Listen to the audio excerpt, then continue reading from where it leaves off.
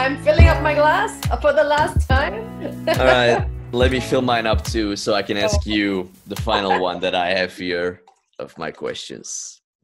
Hang on, just would you want to move your microphone a little bit to the side, because now it's focusing on that and your face is kind of blurry. All right, good. Yes, not blurry, but it's just like I feel like you're in the back of your microphone. All right. I want to see your face, not the. What do you mean? My microphone is beautiful. Don't you want to just? It is, but so are you. I know. I should kind of figure out a better setup for my microphone to kind of maybe come like from above. But I don't know. It's kind of like in front of me, right? Like yeah, exactly. What about this? Yeah, that's great. Yeah.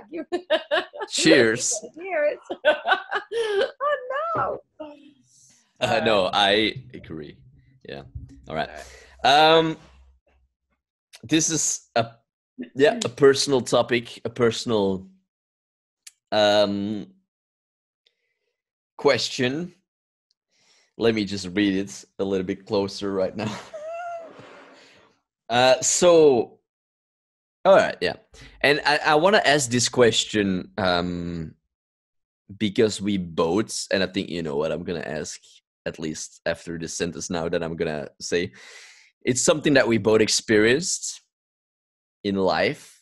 It's something that a lot of people will experience at some point in their life. So I think it could be very helpful maybe for you and for me to give some inputs on this. So what I want to ask is, like, what have you learned from losing someone? And losing someone in this case, I mean your brother, right? Yeah, that's the first part of that question. Then I have another one, is how do you, but let me first let you answer that question. Like, what have you learned from this experience of losing your brother? Ooh, what I've learned from it. Ooh, that's a big one. You said big one for last, huh? Oh, well, I've actually, it's an interesting question because I've asked myself that question a lot. You know, okay. What is it that I have learned from this, if anything at all? Because sometimes it feels completely meaningless to have lost somebody. You know, it hasn't given me anything other than just complete heartbreak and sorrow and grief and endless sleepless nights and sorrow and buckets of tears, you know. So it's just when I have better days and I'm trying to look at, I mean, the positive. I don't want to use the word positive either because it doesn't resonate with me. But useful probably is a better word. And that's a better word. Yeah. That is what you're asking too. So I don't know if I can even answer that. But what I can tell is that. Do you feel okay talking about this? By the way. Yeah, for sure. Because I don't want to. It's just very, it's a big question, right? So it's really, I kind of have to take it, it's like a process to kind of get to the answer, I guess. But I definitely feel it has given me the opportunity to have genuine compassion with somebody else who has lost somebody. Yep. Which makes me a person they would come to when they have experienced this, which is a very nice feeling, you know, to be able to be there for somebody who really don't have anyone else to go to talk to, because a lot of people would avoid talking about this at any cost, especially those who haven't experienced it. So when you have the experience firsthand, at least you can be a resource for somebody who's just going through this, you know. And I think that is nice in a very ironic way that you can share, you know, you can understand how the process that they're going through, the emotions that are running through their bodies at all, types of, time, or, all that stuff. So, I think this is a nice thing. Mm-hmm. But other than that, I really don't. And it's also a little bit maybe about that whole gratitude thing, living in the moment, and trying to make the most of life. I've always had that feeling, but after I lost my brother, I definitely got a wake-up call in terms of, all right, life is happening right now. And so, but I've always had the thought, like, if an opportunity came to me, I would always consider it. Sometimes, most of the times I would say yes, but after this I would definitely still have that very much in my consciousness, in terms of this is an opportunity I want to take. Very often it would be, and just going, just being grateful for it, and just because losing somebody gives your life an automatic depth that you didn't have before. Mm-hmm. And that depth is actually valuable. Can you for a second give some context to like when you lost your brother? So then it's just that, because it is so easy to go through life and not really reflect on what's important and what gives you meaning and what makes you happy. Mm-hmm. A lot of people that I know, it sounds really sad when I say it, but it seems like they just live on the surface. They just kind of go like, woo, woo, woo, you, and they don't really reflect on what's going on behind the curtains, or on a deeper level. And if you ever try to bring up something in a conversation that is a little bit uncomfortable, they would basically just scoop it under the carpet or not even talk about it, and they just kind of like go back up to the surface because that's where it's more comfortable. But when you have lost somebody, you are forced to not be comfortable. You're forced down on a level that you don't really want to be, but you have to feel the deepest, the worst, the saddest emotions that you can actually feel. Feel them. So whether or not you want to have more depth in your life or your perspective on life, you will automatically get it because you have to. You're pushed down there somewhere, somehow. So, but of course, then people can bounce back up to the surface because they don't want to be down there. That journey that you were on.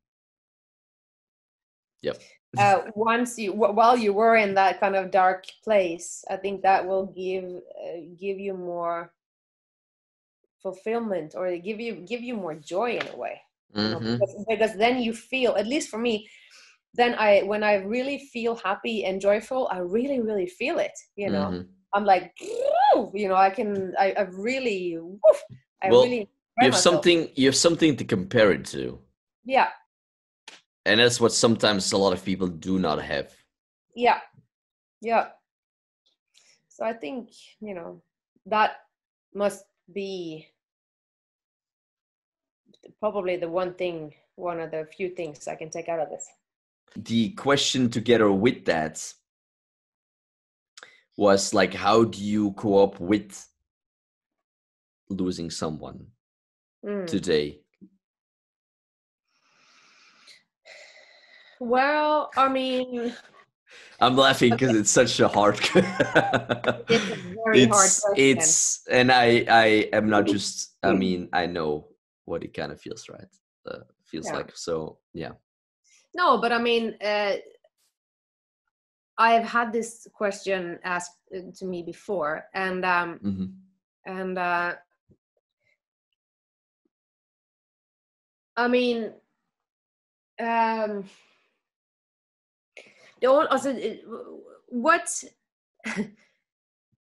I don't even know how to phrase this.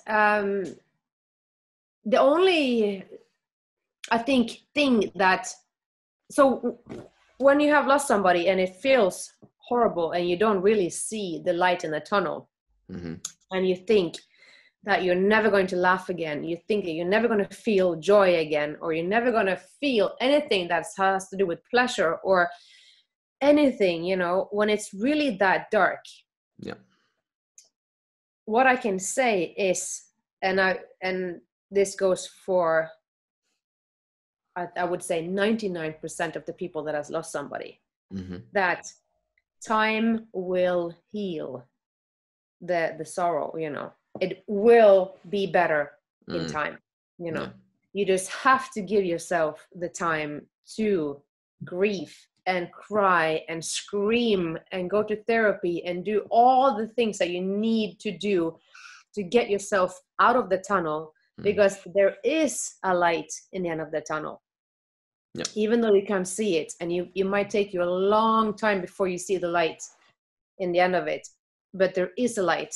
And even though you don't believe it, you just have to know that it's there, because it is possible to have a good life after you've lost somebody, even though, you know, you feel at the moment that it's impossible to have a life without your partner or whoever it is that you've lost. It is actually possible. The thing is that you still feel all the things that you felt before.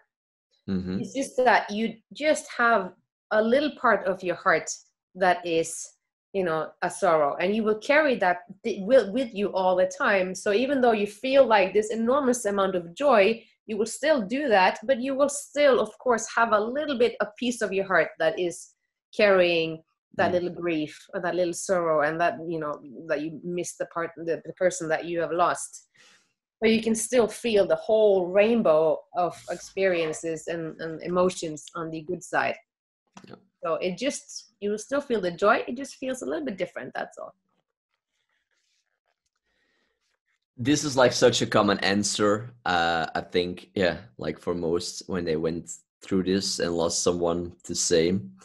But it's common because it's true. And it's hard to realize when you just lost someone, right? So, but it is true.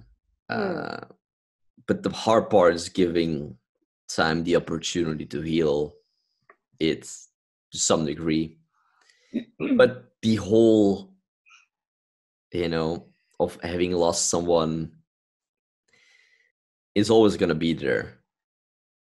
It's, you know, it's never going to be filled up in a way, right? You're always going to have lost your brother. You know, you've always going to lost whoever, right? It's always going to be there. So I think if I could just share with you what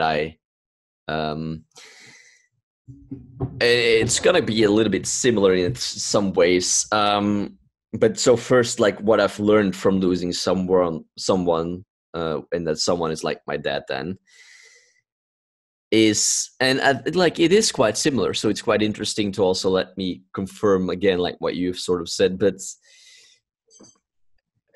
and it's not like I would wish someone to lose a person, you know, like that pain to go through that. I would never want to wish that upon anyone. But what it did definitely teach me that I do feel sometimes people don't completely get when they haven't lost someone is just the fact that life ends. And I feel like my dad definitely taught me that lesson that, you know, life is ticking away slowly. You never know when it's going to end. Could be any age, could be so random. So just, you know, live life right now as much as you can, do what makes you happy. And it's can end anytime. And that lesson has really helped me to do quite a lot of what I've done in life, of like the travels that I've done. And so I'm very happy for that lesson, actually. So I think that's what I learned from losing someone. So it's kind of like the same what you said of not taking things for granted. And I think in the way of like how I cope with it is to kind of truly understand that life is not fair. And, you know, everyone goes through hard times. Everyone has some kind of unfairness to them. It's just how life is. Life is just not fair. And maybe it's not helpful for some, but it's helpful for me to just acknowledge that, yeah, life is not fair. It's just how it is. And then to mainly focus on the lesson that it taught me. That is how I am sort of able to cope with it. To just focus on what my dad through that has taught me. You know, to not take things for granted and to sort of like try to live as much as I can now. That's how I'm able to cope with it. But again, the whole that it creates, it's there. It's always gonna be there. And sort of accepting the fact that it's gonna be a part of you now. And that's not easy, but you learn to deal with it after a while. You learn to acknowledge that it's a part of you. And that's sort of the thing that I said at first, that life is not fair. You know, you didn't want this, you didn't ask for it, but it is how it is now.